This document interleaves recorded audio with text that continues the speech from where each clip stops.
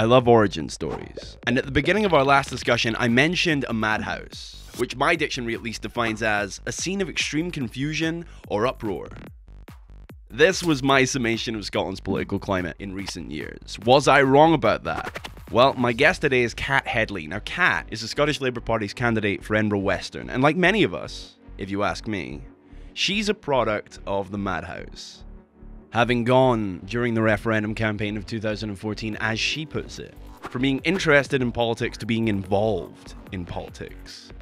And in the wake of that campaign, how many of us find ourselves in that boat, I wonder?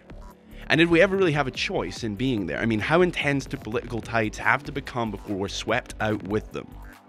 Before we go from being interested to being involved, whether we like it or not?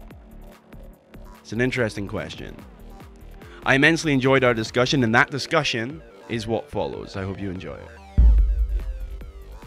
Now, before we begin, if you'd like to jump to a specific topic or question that I'm asking Cat, the time code for that will be in the description of this video. You can click on it, it's going to take you right there. And if you like this video, please like this video and consider subscribing to the channel. I'd really appreciate it.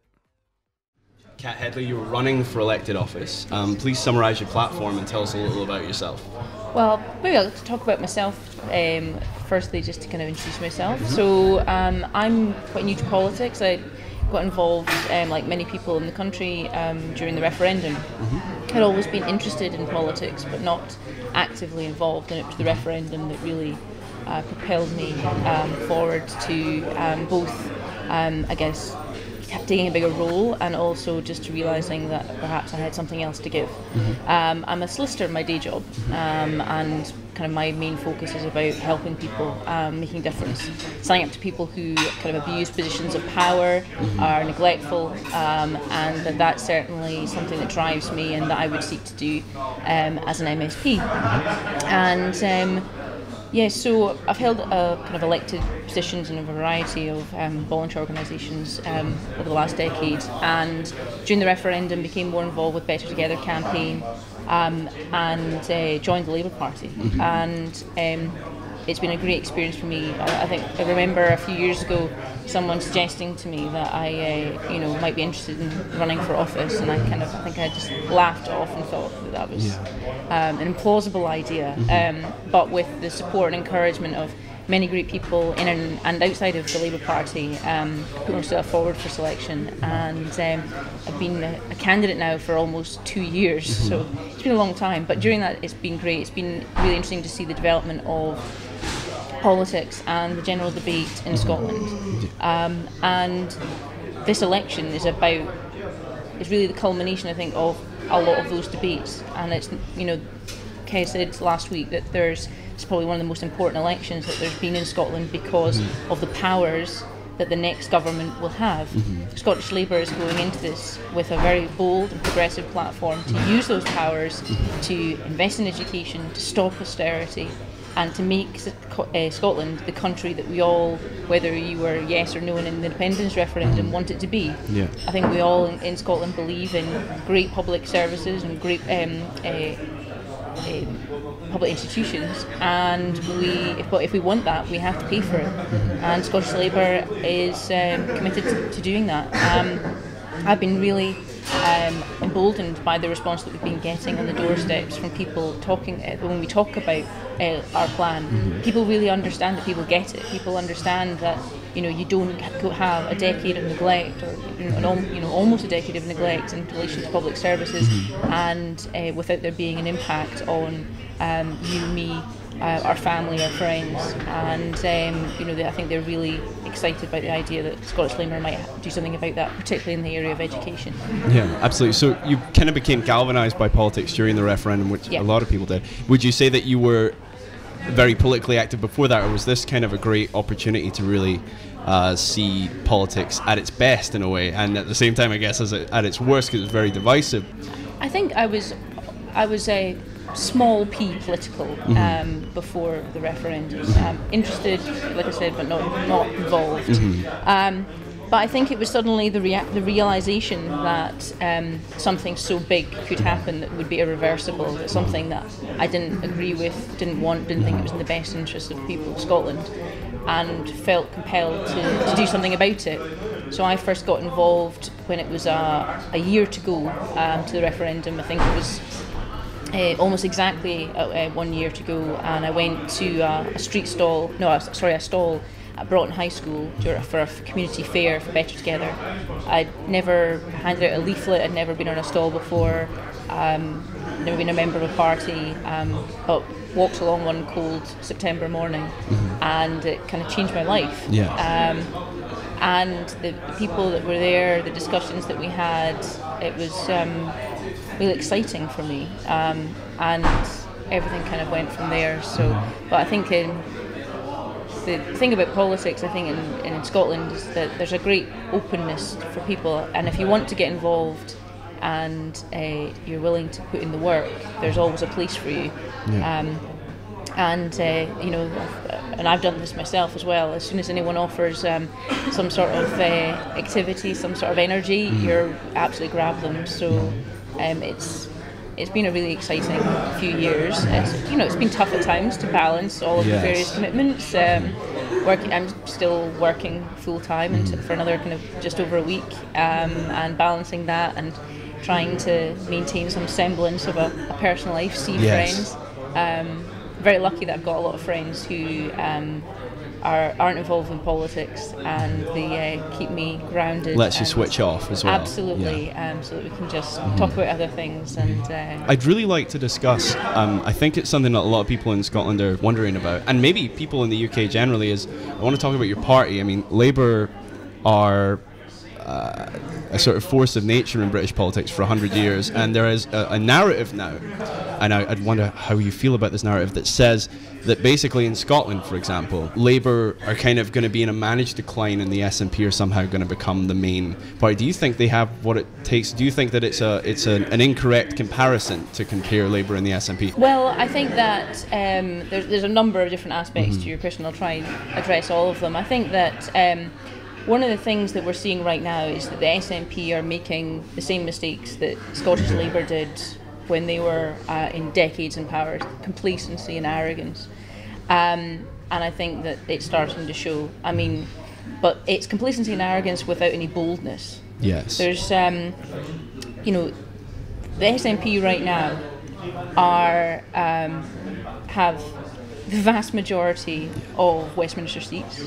They have an unexpected and unplanned majority at the Scottish Parliament, and Nicola Sturgeon is one of the most popular politicians according to polls, respected across all parts of the political spectrum, and if the polls are correct, then they're going to solidify their position, and yet they aren't willing to act. They aren't willing to take the bold decisions. And if they won't do it now, then when would they? Yeah. What more security do they need to have in terms of their political position in order to do something bold, to do something brave, to defy expectations? And if they weren't doing it now, then they never will. Yeah. And I think that's the thing about the SNP, is that they are in it for power for power's sake. So with the independence referendum, when it comes to the white paper, there were sections in the white paper that talked about Scotland the power to make its own decisions in relation to whatever area of policy. But then when it came to it, they said, well, actually, we would just do things the same. There were some areas of justice, for example, they said that they would just do the same thing as the rest of the United Kingdom, because there was no need to change it. So you have to wonder, what is the point of the powers? And that, for the last decade, Nicola Sturgeon has said that more powers meant less cuts. We now have the powers, and yet she's not willing to stop the cuts. So for me, I think that the SNP are principally about power for power's sake, and independence come what may, no matter what. And I think that because the SNP have always wanted independence, and they've wanted independence whether there was a Labour government or a Tory government or a coalition government, and they've wanted it whether we were at times of war or times of peace, and whether we've before, during and after oil booms, is that for them independence is always the answer, no matter that current context. So if that's all they're driving towards, which is a different goal than wanting to improve the lives and have a fairer, more just country, then that's what they're going to be driving towards. Scottish Labour and the Labour Party generally in the United Kingdom is about that fairer and more just society, and about taking decisions that change lives and improve the prospects of the many and not the few. And that goes beyond borders and flags, and it's trying to be about everyone. And the great progress that we've seen in society in this country over the last 100 years is due in a huge part, if not entirely, down to the moves of the Labour Party and the broader Labour movement. So we're not going anywhere. Yeah. We are in tough times, but Kezia Dugdale is the absolute right leader. You know, cometh the hour, cometh the woman. I'm proud and so grateful for her leadership. She's she grows week in, week out in her role as a leader and as a future First Minister. So there's a lot to be said in this debate, and we're going to keep Scottish Labour's not going anywhere. So absolutely. I mean, you said something very interesting, which is you talked about complacency. And do you think this is just a universal in politics that after a while, as you say, over the last century, all the many positive reforms that have been brought through by Labour, do you feel that this is just something that happens to parties and that is now happening with the SNP as well, you're saying? But do you think you kind of ebb and flow, and Labour, as you've said, is in a tough time right now, but it's not this narrative that it's somehow to be written off north of the border in Scotland? I think is that kind there's of always fallacious. going to be, there's always cycles in politics, there's always ebbs and flows, there's always going to be a desire for change, and that's good. That's what I guess what democracy is about, is the ability for party to come in from opposition to change things up, and then for them to be challenged, and I guess it depends on how quickly that complacency and arrogance sets in and how long it takes for the opposition to mount a credible challenge. Now I think that that's what Labour is doing in this election. I hope it will be enough. I hope that we will have convinced Scotland that we have done enough to change, to be bolder and to have a radical plan for government. But if it's not to be this time round, then I'd be that's not going to be the end of the story by any means. But this is a process to recovery, and I think that it won't be. We're not going to have to wait too long for a Scottish Labour First Minister. Switching gears a little bit, tens of billions of pounds that has been racked up under the Scottish National Party, including council area debts. I mean, how do you feel about that generally? I mean, because there's social services on the other side, but do you think that they have excessively spent? Well, I think that you look at the GERS figures as what the state of this kind of, I guess, the Scottish economy, but it's not Scotland in isolation. It's part of the United Kingdom. Yes. That is what, for me and many others, was the whole point of the no vote and keeping the United Kingdom united, was to pool and share our resources, so that at times such as now, when our offshore resources and revenue are so low, that we are able to rely then on resources from the Great United Kingdom in order to maintain our public services. And I think that if you then look more kind of closely in relation to paying for what we spend, essentially, is that Scottish Labour is going into this election talking about using the powers in order to invest in public services and to stop the cuts that are coming from London and just being passed on by the SNP. So I think that the Scottish Labour's approach to this is actually very responsible, because we're not advocating a tax less, spend more economy. We're saying that we want to take responsible but bold decisions that says that we in Scotland want to have better public services, and that we're willing to pay for them. And I think there has been there's been time. This must be the first election in a long time that Scottish Labour's gone into an election saying that we're going to raise income tax. Yes. But I think that if there is a time to do that, that is now, because of the level of debate, the level of engagement we've had about these issues with the voting public, and I think that people appreciate more now perhaps than they did that you don't get something for nothing. Absolutely. I have another question, and it sort of relates to the spending deficits that we were just talking about. And I'm a student at Edinburgh College. Our cameraman Kuda is a student at Edinburgh College. We're in our last year of our HND, and the reason I asked the question not only about the JERS figures on their own, but there was a sort of general strike across the whole country organised about a month ago by the EIS, the Educational Institute for Scotland,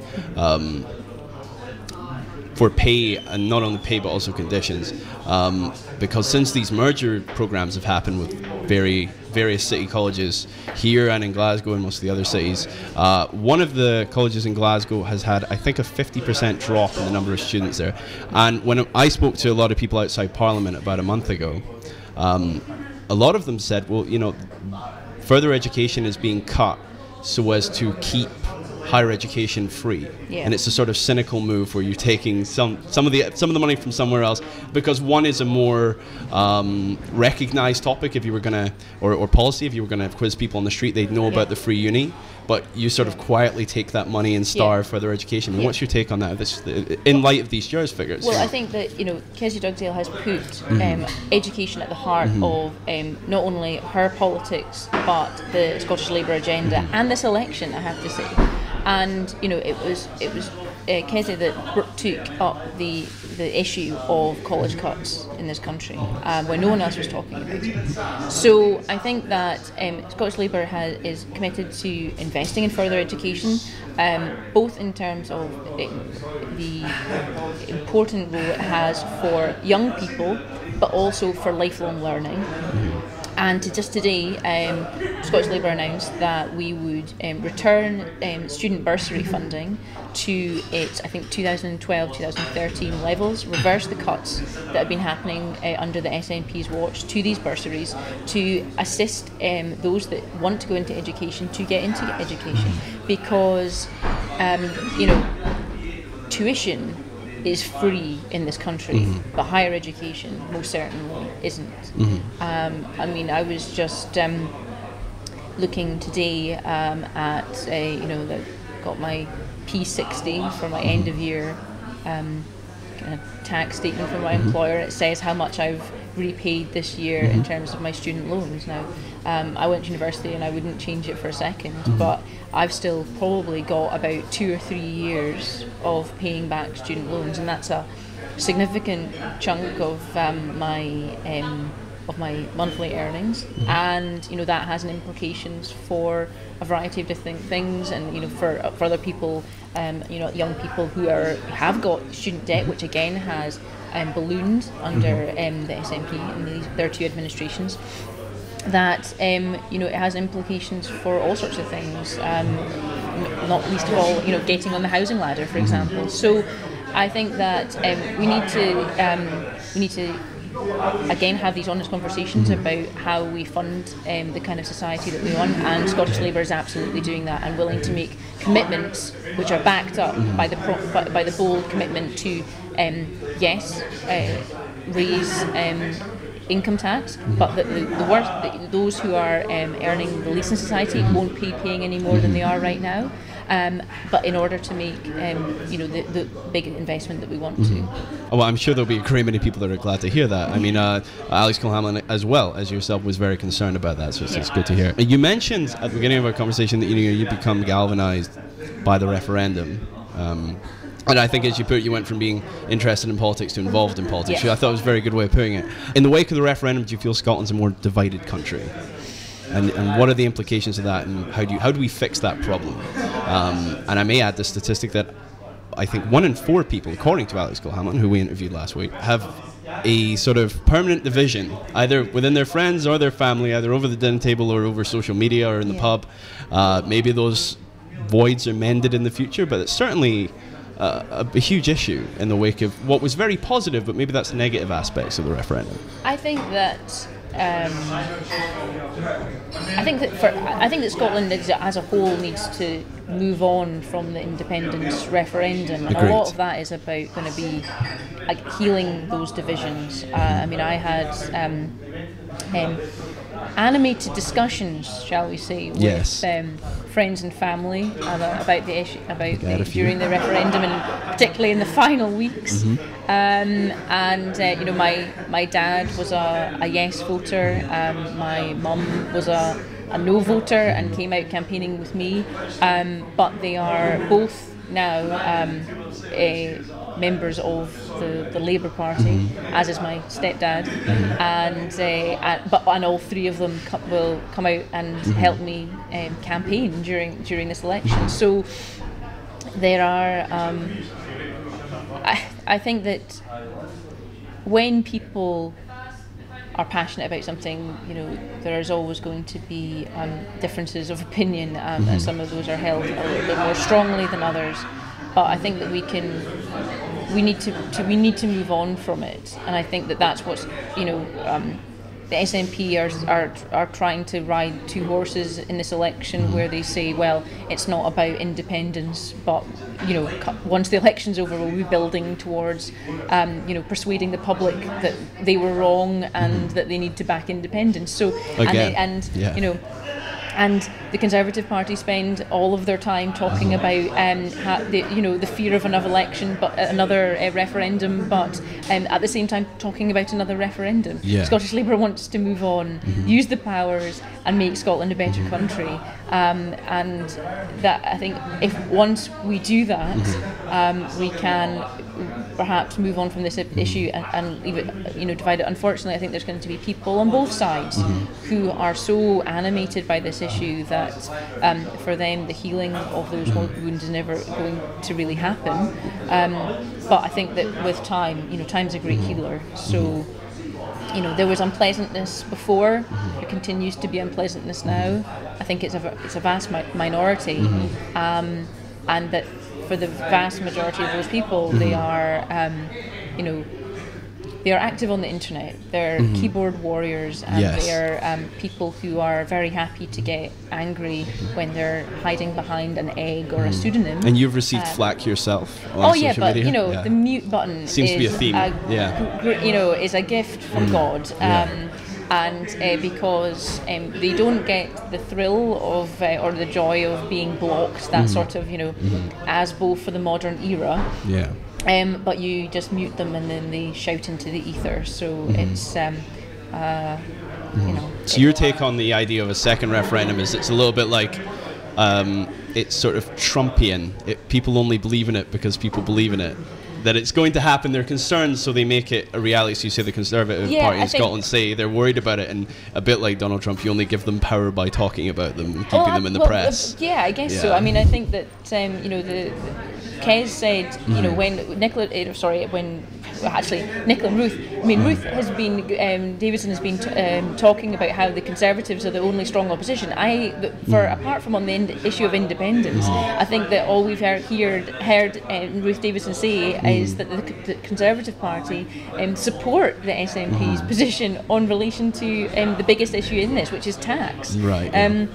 So, you know, Ruth Davidson has been challenging Kez in relation to her commitment to the union, and as Kez said, you don't need to sit on a tank and wave a flag in order to be committed to the United Kingdom and the benefits that it has to Scotland. I do love that picture, though. It's fantastic. I mean, Ruth's very good at stunts and photo ops, but you know, there's more to elections than that. Well, I mean, speaking of elections, I mean, the upcoming election and the EU referendum in June, people have gone to the polls, 10 times since 2007. Do you? I mean, we could list them off, but I mean, this will be the third referendum in 10 years. It'll be the third referendum, I think, in 5 years, actually, when you think about it. 2011, 2014, yes. 2016. Do you think we have voting fatigue as a country, slightly more so than the rest of the UK, because of the amount of political energy that the referendum took out of us? I think that the referendum got huge, you know, the voter turnout was spectacular, and you could sit on a bus and you would hear people talking about fiscal deficits or reserved powers and things like this, and I think that's a great thing. But what people want to believe in terms of politics when they get engaged is that actually things can change and things do change, and that their participation in the political process isn't meaningless, and that their vote isn't meaningless. And I think that we have the power in this election to prove to everyone that their vote does mean something, you can have change, and that it can make a difference. The political process of having a referendum, a debate about Scotland's constitutional future, talking about further devolution, getting further devolution, delivering on the vow, can then mean something. And that's what Scottish Labour wants to do. We want to prove to people that all of this, all of the photo ops, all of the speeches, all of the press releases, all of the time, all of the leaflets, that it means something, it can make a difference, and that difference can be felt by everyone. Because when Labour has been in government and it has committed to bold and progressive change, it has changed lives for the better. So I think that if we can take anything from what has happened, is that it's a desire, particularly from the Scottish Labour Party, is to prove that commitment to democracy, that commitment to voting can make a difference. It would be a real shame, and the disillusionment that I think that would happen is if you just get more of the same, that you go to the voting booth and nothing ever changes. And I have to say that if the SNP get back in with a majority, I can't see that being anything other than the case. I'm speaking to colleagues who are just like, is it another election? I should say that's legal colleagues, not political colleagues. Although I think a lot of my political colleagues probably think, yes, God, another election as well. Particularly those who are the real grafters, who are the volunteers and the activists. Trying to tot up the number of grey hairs that they're going to add by the end of it. At the end of the day, I'm a candidate. I put myself forward for this, and I'm quite happy about that. That's something I take on. But the real heroes out there are the ones who are on the doorsteps in all weathers, week in, week out, and don't get the kind of thanks or the sort of personal glory or whatever that you might as a candidate. And they're the people who make all this work, because without them, this whole political machine would fall apart. I mean, I remember when I first got involved in politics, just having my eyes opened to how reliant the political process in this country is on just volunteers, people who just give a few hours at the weekend or evenings or during the week, who deliver leaflets to their neighbours or their streets. And maybe that's positive when you compare it to the American system, which has so much money in it, and staffers. Some parties, here in Edinburgh Western, I think Alex Cole-Hamilton may have had a little bit more resource to be able to distribute his leaflets over the last few months. But there's undoubtedly people who will. Who are doing a great shift, and in times of also personal struggle as well. I've got a few people who come out when they can, despite personal illness and things like that, and I'm just in awe of them. And that spirit is alive across all parties, and that's why I genuinely believe that most people who are involved in politics do so for the best of reasons, and that all that divides us is a different approach or a different idea of the outcome. But for the most part, they're there for the best of reasons. Well, something I might kind of add an additional kind of appendage to that question. You work in the law. You have a lot of friends who are in the law, and if you look at all of these elections and referendums, and you look at the EU this June, it's sort of been a decade and a half of not just a question of which party's going to run which part of the country under which assembly or parliament, but institutional questions which kind of relate very closely to the law of a country, the way a country is designed and the way it's operated. And Britain generally, Scotland's sort of benefited from being able to some extent, design a parliament from scratch, which was supposed to prevent overall control by one, but that failed apparently. But with the proportional aspect of the list, right, in the regions. Yeah. But do you think that this piecemeal version of devolution that we have, not only here but in Wales as well, that this is going, unless we have a sort of concerted effort to redesign aspects of the way the country runs? I mean, the Lords reform that failed last year, AV, alternative voting, back in 2011. I mean, for you, what do you think needs to change most, either in Scotland or in the UK, for the whole country to sort of run a bit better? Because if you look at all those 10 votes, a lot of them were about institutional or constitutional questions. I mean, these big votes about, I think, the big issues, constitutional issues, come about in a large part because people don't feel like they're being served by the current arrangements. So whether that's voting reform or the makeup of the House of Lords, or whether that's devolution in the 90s, or whether it's the EU referendum coming up, it's because people that are calling for that change feel like they are ill-served by the current. And I think, again, that comes back to what I was saying before, is that people don't feel like they get the change that they want, or they see the change that they want to see through the general kind of, just voting in a standard election. They feel that they need the wholesale change in order to see any change. And I think that is, again, a bit of a failure of, I guess, the everyday politics, is that people feel that they have to go for those big changes to see any change, or they have to go for something very disruptive. I mean, there's a link between, I think, that and then the rise of populist parties. People don't feel like the normal politicians, that they're all the same, that they all lie, that they're all in it for themselves. They'll say anything to get elected, and then they don't stick to their word. There's all about the campaign in poetry and govern in prose. And so they go for these parties or people who are willing to just say what people want to hear, and then some. And I think that with 24-hour media, social media, people feeling more isolated than they have before, but at the same time in a world which feels more connected than it ever has been, is that there's a shift going on in society, in democracies around the world, in terms of